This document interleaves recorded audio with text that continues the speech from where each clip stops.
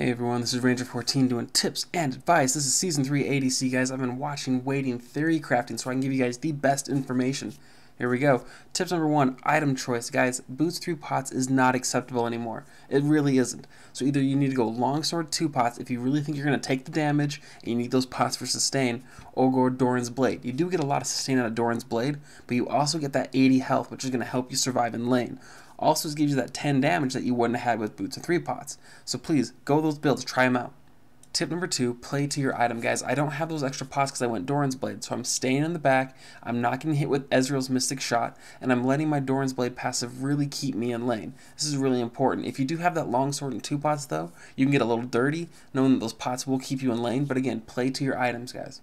I've seen a lot of people stop doing golems, but guys, tip number 3, golem boost. You want that experience. It's a free gift to you from the league gods.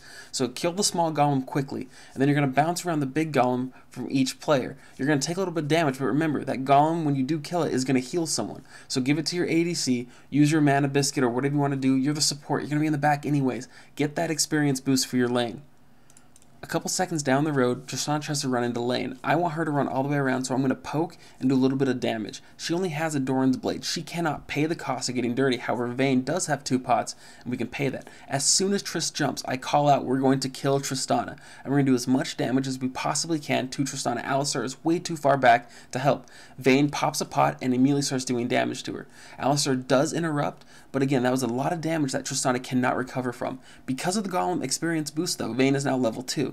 So she walks into the bush. I do not think Tristana realizes that Vayne is level 2 to her level 1, and Vayne immediately pushes her into the wall and does enough burst damage to kill her. This is a great job. This brings us to tip number 4, barrier or cleanse. Guys, you really don't need to ignite anymore. If you don't need cleanse for your lane, I would suggest going barrier. This helps you with the burst damage and things that you might take. However, if you're playing a champion like Kog'Maw that has no escape, you might want to get cleanse just so you can avoid the couple things that might hit you that'll make it so you'll die instantly, when if you had a cleanse, you'd be able to get away.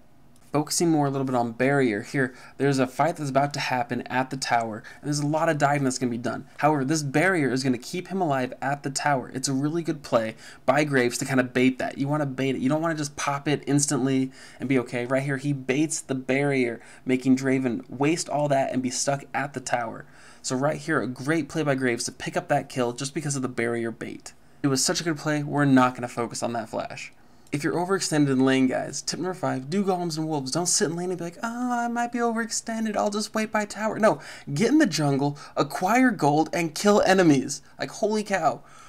Tip number 6, free poke. Vayne does have the Bork done, so immediately Tristana is too far back. He's going to do the 3 hits, and as he backs up, he's going to shoot the last one off and then back off. This is free poke. This is free damage that he just did in lane because of his heads-up play. Tip number 7, if you're a combo-based comp, pull off the combo. It sounds common, but a lot of people just sit around and don't pull it off. So here, he does have the item advantage barely on Draven, so he's going to do the entire combo. Draven luckily gets away here, but again, this is forcing Draven out of lane. He loses money, he loses experience, and you get a free lane. Pull off your combo, guys. Alright, tip number 8, runes. Alright, I run flat everything. 80 reds, 80 quints, magic resist blues, and armor yellows. However, super secret ninja tip, I run a crit rune. And the reason for that is level 1, 2, or 3, when I'm fighting someone 1v1 and I crit him, it scares the shit out of him.